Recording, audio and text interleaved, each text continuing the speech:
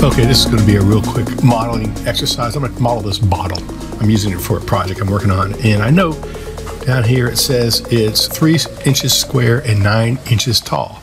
So I'm going to move this over out of the way, and I'll come in here and I'll take my cube and I'm going to just go into the dimensions here, and we know that these two are 3 inches and this is 9 inches.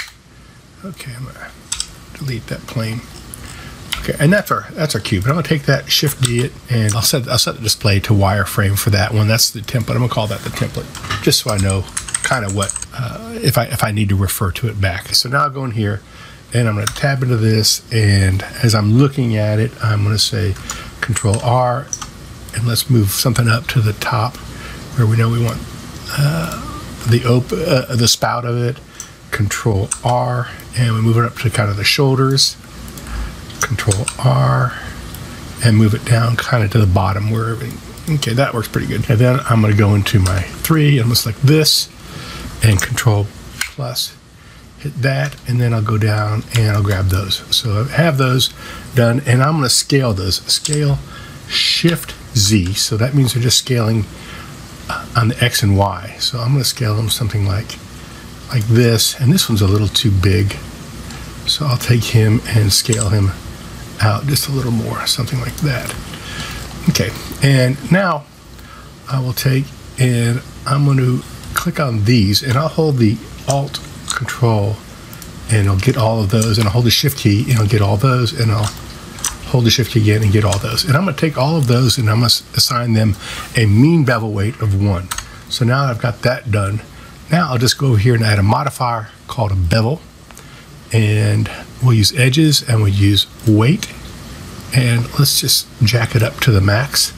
So we have it like that, and let's give this something like 16, and we have that like that. So that's actually looking pretty decent. And then let's add another modifier called a weld. We're in pretty good shape. If I use Q and look at my wireframe, I can see what's going on, and I'm having a lot of stretching. So let's go make sure that we set the scale right. That's better. And then I'm going to add one more modifier, and that's another bevel. And I'm going to give this another 16 or so faces. So there's our basic bottle. I can tab into this, select this, and move it up. And that's the reason why we use the template. I'll show you here in a sec. But with that done, now I'm going to go over to a tool that's expensive, and you can remesh this, and I have a video on using some of the existing remeshers, but this is that ZBrush remesher, and I gotta say, man, the thing rocks. Let's make it 5,000 and make sure we symmetry X and Y, and I don't want any hard edges in this, and I'll just say remesh it, and there's our perfect bottle remeshed. And then I will just go in side view, Shift A, mesh, cube. Let's scale that down to 1 inch. 1 inch, and let's move it up to here and scale it up, and then I'm going to turn this template back on, and I can see that that's the top of it right there. So take this and this minus, and we're in pretty good shape. And then we'll take this and we'll say add a modifier, and we'll add a solidify, and let's do this something like that, and let's put the solidify above the bull tool so we get that. And really, that's basically it. I can go in here now and KidOps, if you're part of the my Patreon, you'll have this. It's this new special plastic, or actually it's not plastic, it's a glass that I've added, and so I'll just say add that material to there. There's the material, Q, turn off the wireframe, and that's our object. Shift A, mesh, plane, and let's give that a material too. We'll use that, the concrete material we had previously. And then we'll hide our template one more time, and you can see that looks pretty good. If I want to go in and make sure it's plastic, I'll just go in here, and for my EV, I'm going to make the IOR about 1.4, because IOR does not necessarily match perfectly in EV, but in cycles it does, and that's the glass, and for plastics 1.33, so we'll add that, and there's our plastic. And if I go ahead and render this in cycles, let's see how wonderful that glass looks. So So real quick, let me show you the other ways of remeshing this inside of Blender. First, you can take the object and you can just tab into it, and under options here, we can set it to mirror X and Y. And then we go into our vertex, this area, the object data properties for these vertices.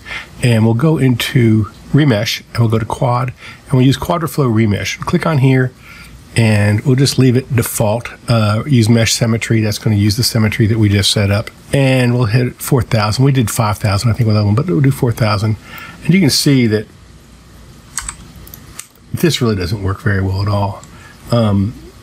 If I undo this, and let's just go back into our object, and let's just apply all these. And then we'll go back in here, and we'll do the quadraflow remesh again.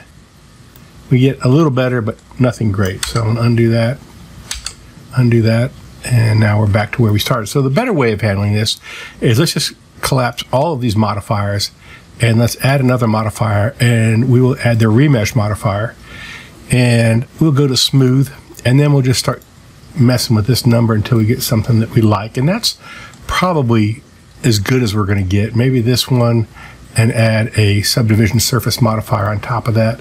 That's actually not too bad. That'll work probably pretty good, and we can then use the same technique that we did before. So I just want to share that with you so that, you know, if you don't have Quad Remesher, which is the product that we showed earlier, if you don't have that, then this is another way of getting something very similar. So hope that helps. Anyway, hope this was interesting for some of you. It's a really fast way of modeling, and that is where you just basically build it is kind of in a rough shape, and then you turn around and you remesh it. So thanks for watching. See ya. Bye.